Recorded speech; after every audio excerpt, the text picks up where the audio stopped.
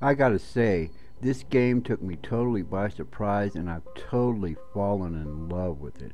This is a quick uh, impression here. Character creation, nice little character creation. You can see that the layout is real similar to Bloodborne and Dark Souls. Your origin, I don't know, it just kind of seems more like it's your skin color, but there are like some places where it's lizards and even looks like maybe zombies.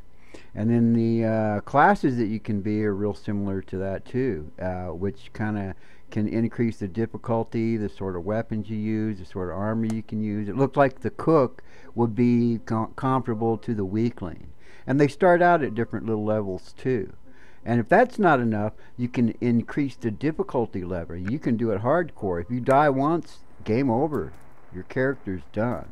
And it starts you off on this little ship that's kind of cool. You can see the side scroller. If you love, like, reminded me a lot of Castlevania, but the difference, like, is between Castlevania and everything. And this right here, you can even get visceral attacks. This right here gave me the same sense of getting a visceral attack in Bloodborne, or Dark Souls. So just from the get-go, it kind of hooked me in there.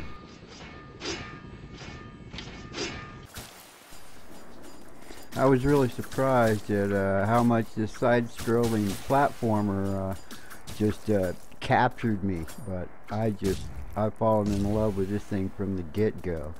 And then it's more and the big boss fights like this from the get-go just sucked me in. I was hooked. And then of course you knew that this guy was going to kill you, just like in Bloodborne and Dark Souls. So you wake up on an island and you run along and you have to pick a deity or no deity. There's like 3 of them you can pick from.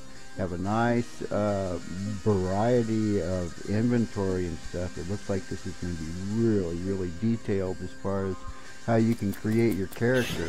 And then reminiscent of Bloodborne and Dark Souls, you come in here and depending upon what your deity is, you create your sanctuary, which is the sanctuary part of Salt. And to level up, you use Salt. And the skill trees just look amazing. I am sucked into this. And I will probably be making a bunch of videos of my boss fights. So, thanks for watching. Hey, and if you made it this far, like, leave a comment, subscribe. Thanks for watching.